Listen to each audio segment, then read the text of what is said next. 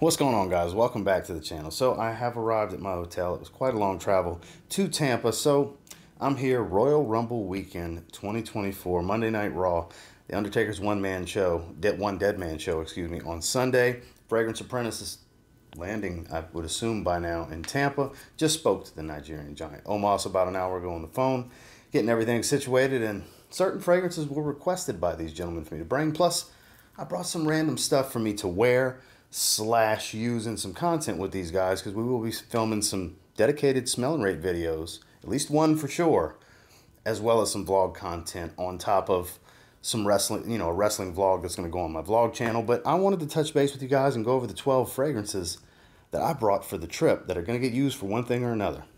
So stay tuned.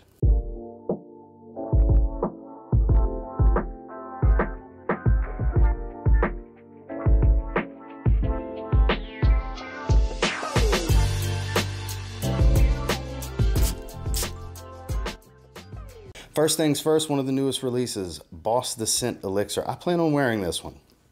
I quite love this fragrance. It is a beautiful, spicy, fruity, slightly boozy type of feel, a little bit aromatic and woodsy, a warm woodsy type of feel. Even though I believe it's sandalwood, it's not really all that creamy. You have pimento, and the Maninka is not listed, but it's clear as day here in this DNA. It's what the line's known for. Performance has been really good for me so far. I'm super happy to have this one. I think this is going to be one of the better designers released this year. I'm definitely going to wear it. I don't know if we use it in some content or not, but Boss the Scent Elixir. Per the request of George Atkinson, the Fragrance Apprentice, he wants to wear Signature Royale to the Royale Rumble. So Zaharoff Signature Royale. I'll probably wear this at some point this weekend myself, because I haven't worn this one in a while. This doesn't get the kind of love it deserves, because Royale X is personally my favorite of the three. It's a beautiful citrus, clean musk type of fragrance. And then you have Royale Triple X in collaboration with Joey Cannoli. Shout outs to my guy. That's a much more animalistic, musky, funky, sexualized type of scent profile that is a little bit more of a challenge for me, but very well beloved. Sold out rather quickly. So this one doesn't get the love it deserves, because the evolutions of this profile just got better and better. But this is a nice citrus-based, light white floral. I believe it's magnolia that's in here, with a blonde wood feel and a little bit of resins to kind of darken up that woody tone, though it's on the creamy side. It's very sandalwood heavy. This is good stuff, and this is supposedly what the Fragrance Apprentice wants to wear to the Royal Rumble. Zaharoff Signature Royale. Now, I just got this bottle recently. I absolutely love it. I've seen that it's quite the polarizing fragrance, that a lot of people don't seem to like it even remotely as close as much as I like it, but I had to bring Yves Saint Laurent's Babycat with me. I love this fragrance. It's a beautiful, spicy, peppery, pink pepper, black pepper combo, rich and creamy vanilla, dense cedar wood, a nice smoky accord. I love the way this stuff smells. This is so good. I highly doubt I'll get through the 4 nights that I'm here without wearing this fragrance. It'll probably get used in some content, because I'm genuinely curious what these two gentlemen think about this fragrance.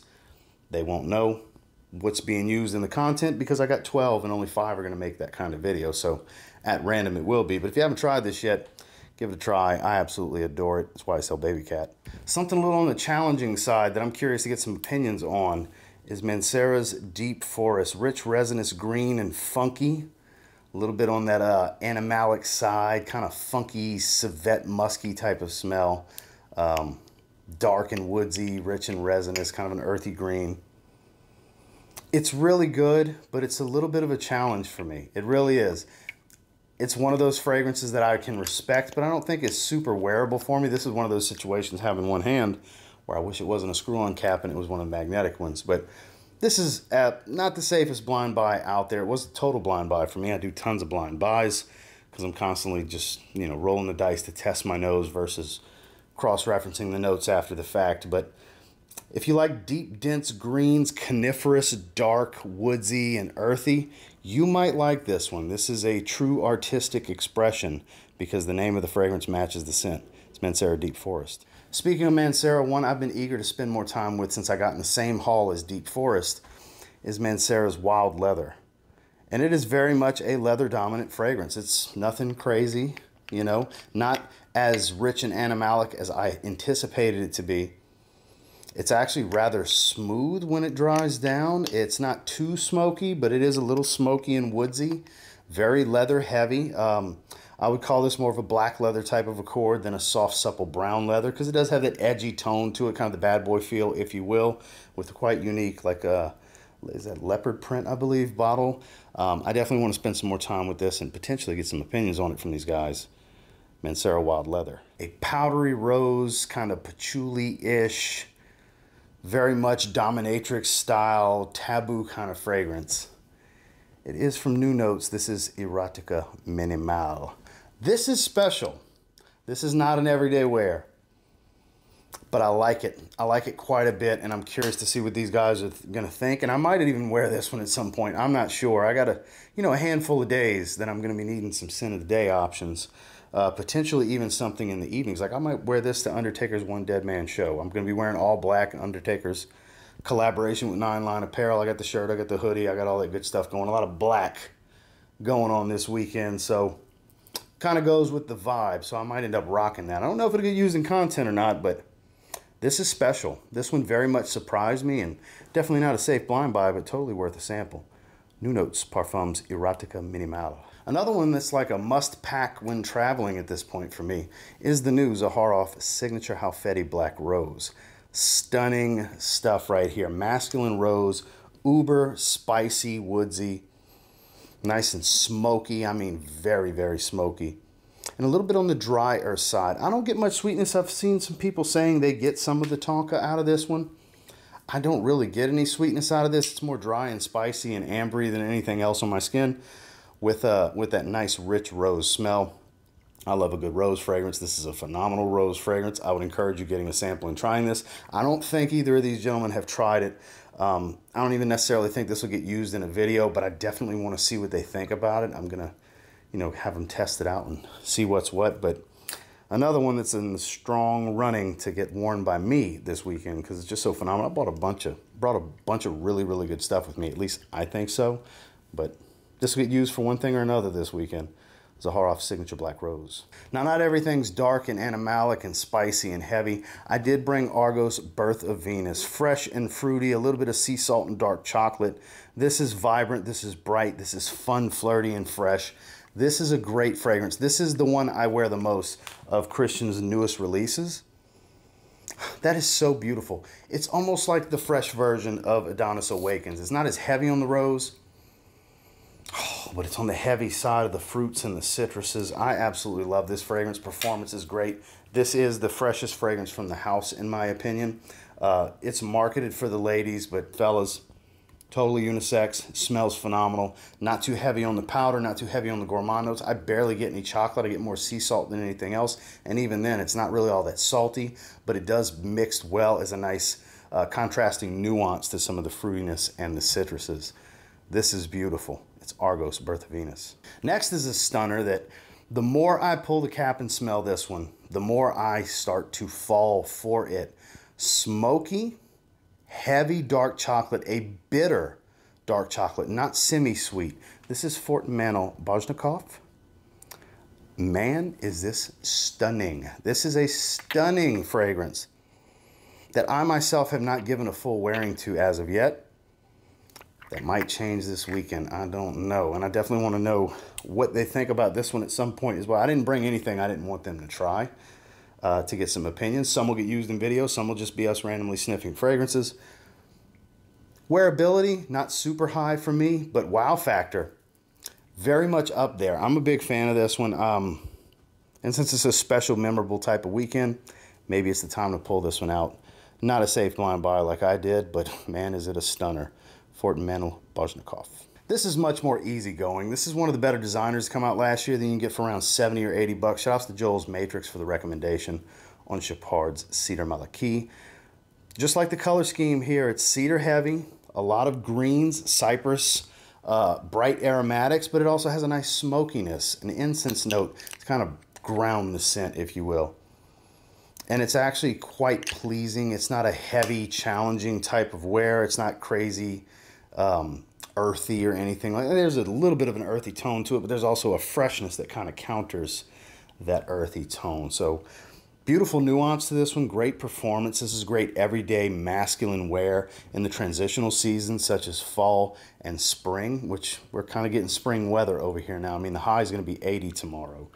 The low, then it dips down, the highs 60 the next day, but still that's nothing crazy cold. Perfect type of weather for a fragrance like this. That's Chopard's Cedar Malaki. These last two are per the request of the Nigerian giant Omos, my man Jordan. I was doing a live stream on the Gate Fragrances Desert Caravan as well as Pure OUDdiction. And he requested that I bring both of them for him to check them out. Pure OUDdiction, I think I prefer. It's a little bit on the drier side, super, super smoky. I mean, super smoky, leathery type of fragrance. And Desert Caravan, those of you that don't like castoreum, need to tread lightly because I get a little bit of that fecal castoreum type of smell in the initial spray of this one. And I was like, ooh, this would turn some people off. And it sounds off-putting, and some of you watching when I say this are going to be like, how in the hell could you say that smells good and attractive in any way? You got to smell it to know what I'm talking about here. There's some charm to this scent profile. Super challenging. Not for everyone. I don't know if I'll ever wear it, but I can sure appreciate it. If I do wear it, it's going to be for a very special event where obviously I'm not wearing a flat bill and a, Dirty Dominic Mysterio t-shirt, which, fun fact, apparently a ton of people that are going to the Rumble are staying at my hotel because I've been stopped, including the guy that checked me in, including the valet, by 7 other people that wanted to talk about the Rumble and have a good laugh at the Dirty Dom shirt because he's, the hated heel and everything. I had to hear about, oh, it'd have been funnier if you were wearing mommies on top. Well, I have a bunch of Rhea Ripley shirts. I just didn't bring them. I brought one. I'm getting off topic here, obviously, but it's a wrestling-packed weekend, and it's loads of wrestling fans, loads of people that are in town for the Royal Rumble. It's a big deal. It's a big event for wrestling fans. But this one, sample first. Dangerous, dangerous blind buy. Now, Pure OUDdiction, same thing. I would say it is not a safe blind buy.